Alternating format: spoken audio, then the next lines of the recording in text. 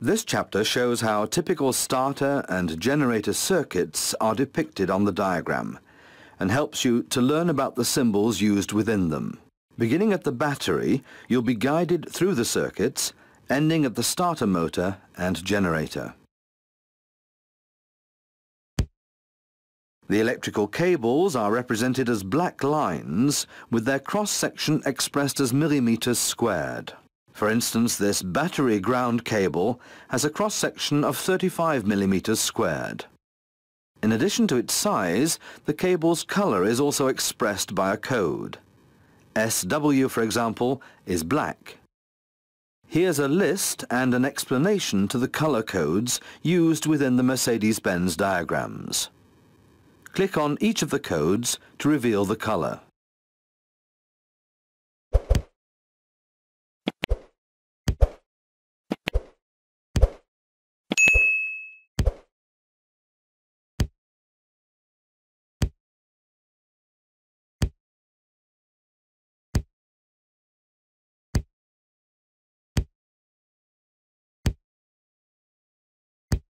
Some cables have one or more tracer colors. For these, the main color is expressed first, followed by the tracer. On cables that have a third color, then it's usually seen as a ring repeated at regular intervals along the cable. Generally, certain colors are used for specific purposes. Red, for example, normally indicates circuits joined to battery live. Similarly, brown is normally used for cables leading to ground. Black cables usually indicate circuits that are live when the ignition is switched on. Please remember, though, that there will be occasions where cables don't always comply with this color convention. This symbol and designation denotes a ground point. To find its location on the vehicle, you refer to the ground point search aid found in section B in most of the manuals. This lists all the ground points and their location on the vehicle. For example, in this manual for the A-Class, ground point W1 is located below the control module box.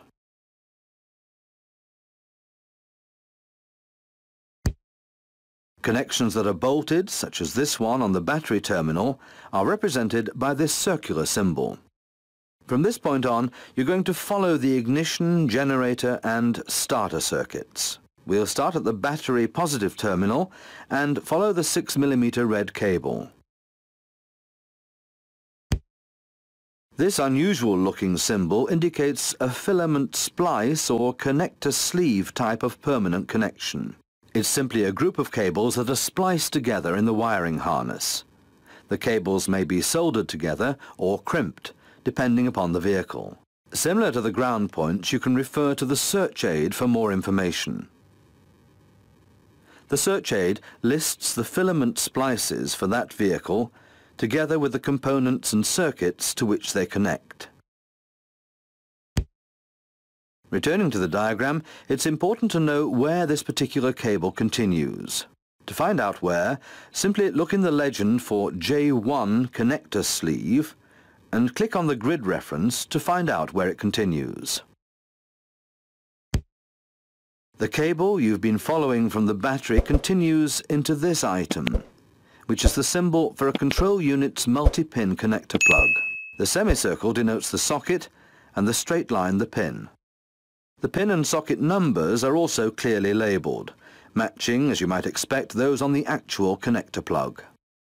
If the control unit has more than one connector plug, as in this example, then each one is classified by a number, to simplify identification. As you can see, the adjacent connector plug is number 2. The wavy line denotes that the connector plug is not shown in its entirety, indicating that it continues elsewhere. Main components are represented by a broken line. To find out what the component is, click on its designation. This wavy line at the end of the box, like that on the connector block, means the component is not shown in its entirety and it continues elsewhere. Note that the electrical connections within major components are made by printed circuits or metal strips. These are shown on the diagram as lines without color codes. Returning to the diagram, note that the red cable you're following from the battery enters the control unit at pin number 1 of connector plug 5. It leaves via pin number 5 of connector plug 2.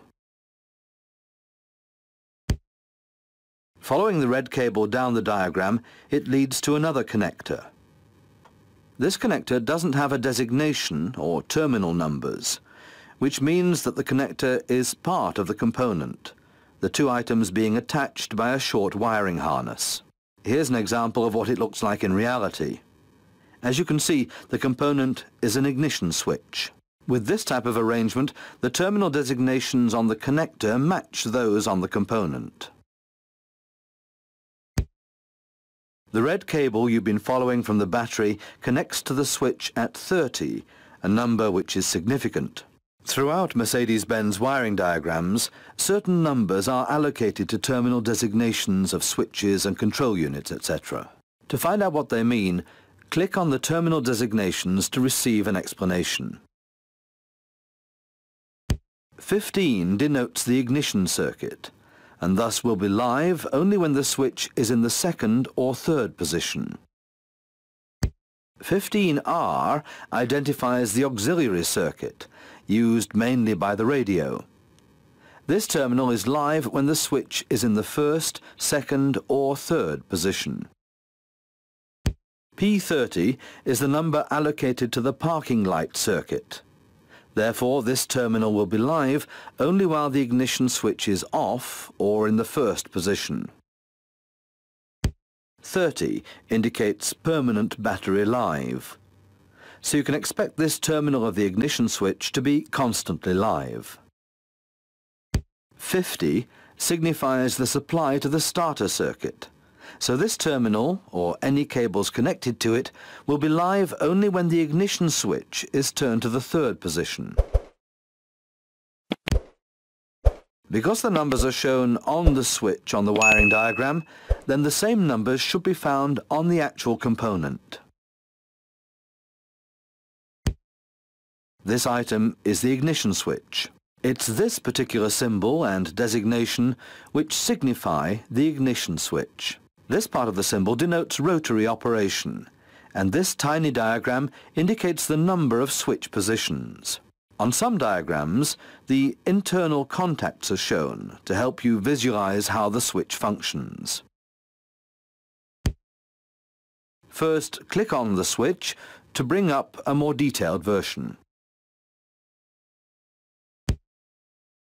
Here again are the symbols denoting rotary operation and the switch positions. This additional symbol denotes that the switch can rest or latch in several of the positions. However, as you know, the switch automatically returns from the start position. Now let's see how the switch operates. If you remember, battery live is supplied by the red cable to terminal 30 of the switch. Internally, this terminal supplies all 4 movable contacts. The only terminal that is live with the switch in the off position is P30 for the parking lights. Click on the ignition key for an explanation of its operation. Each click moves the switch to the next position. Turning the switch to position 1 maintains the supply to P30, whilst additionally supplying 15R. Turning the switch to position 2, which is ignition on, disconnects P30 whilst maintaining the supply to 15R. Simultaneously, terminal 15 for the ignition circuit is also supplied. In position 3, which cranks the starter, terminal 50 becomes live and the starter circuit is supplied. After the engine has started, the switch is released and, as you know, it returns to position 2. If you wish to repeat the animation sequence, click on the ignition key again. From the ignition switch, you'll now follow the cable from terminal 15. This black cable, with a cross-section of 2.5 millimeters, leads back into the control unit to a black dot. The solid dot denotes a permanent connection, and because it's within a major component, it's likely to be a soldered joint or something similar. In contrast, where lines cross without a black dot, then there's no electrical connection. This is the symbol for a fuse. In this example, the fuse is shown within the main component, so it signifies that it's on the actual component and it's replaceable. The fuse's rating, 25 amps in this instance, is also shown. To find out more about fuses, click on the fuse symbol. Fuses contained with others in a fuse box are shown surrounded by a broken line and a designation. F denotes fuse box, and the number classifies which it is, when there's more than one fuse box. The adjacent number, 8 in this example, identifies the fuse's position within the box. The 30 signifies that it's a permanently live fuse. If you continue with following the ignition circuit from the ignition switch, you'll see that it leaves the control unit at pin 2 of connector plug 5 and arrives next at component X1. This is the symbol for a multi-pin connector plug joining two sections of wiring together. As with other connectors, the short straight line represents the pin, whilst the semicircle indicates the socket. Now here's a question. Do you remember what the wavy line means? Click on the correct answer. Yes, that's correct. The wavy line indicates that the remainder of the connector plug is elsewhere in the diagram. To find the connector's location in the vehicle, refer to the connector search aid in section B of the manual. Just look down the list until you find the matching designation and an explanation as to where the connector is located.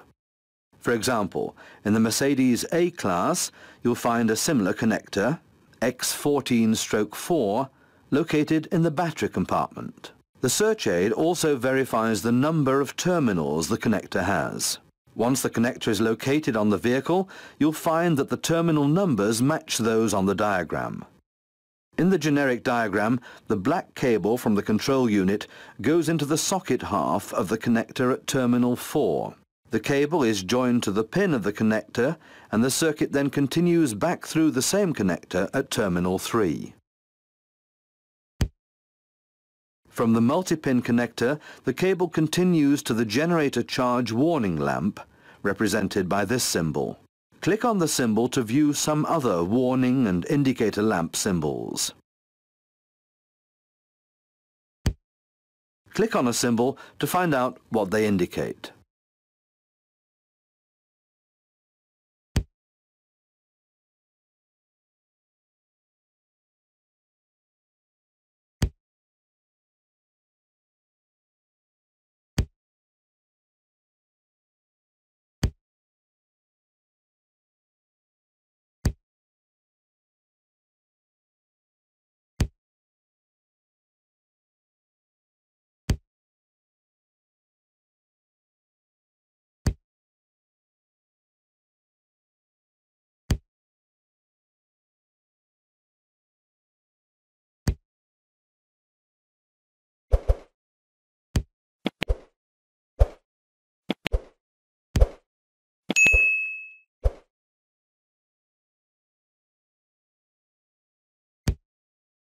From the generator warning lamp, the circuit continues via a blue cable and the connector X1 down to the generator. The generator is represented by this symbol, with several other smaller symbols incorporated within it. The wavy line indicates the generator produces alternating current, and the diode represents a rectifier, indicating that it's converted internally to direct current. The terminal designation B positive signifies the generator's output terminal. The attached cable leads to the battery positive terminal. Terminal D positive symbolizes the warning light connection and is the terminal to which the charge indicator circuit is connected. It has two functions. With the ignition on and the lamp lit, the small quantity of current flowing through the warning lamp and to ground via the generator is sufficient to excite the windings and create a magnetic field. Once the engine is running and the generator is charging, the D positive terminal becomes live. Because then there is a balanced positive at either side of the warning lamp, it goes out, indicating to the driver that the generator is functioning. Note that the generator's ground connection, W3, is directly joined to the generator symbol. It's shown this way because, as you know, the generator obtains its ground connection directly via its body, which is bolted to the engine. Like the generator, the starter motor symbol incorporates terminal designations and other smaller symbols. For instance, this part of the symbol denotes the motor. This, on the other hand, represents the starter solenoid. Like the generator, the ground connection is made via the motor's body.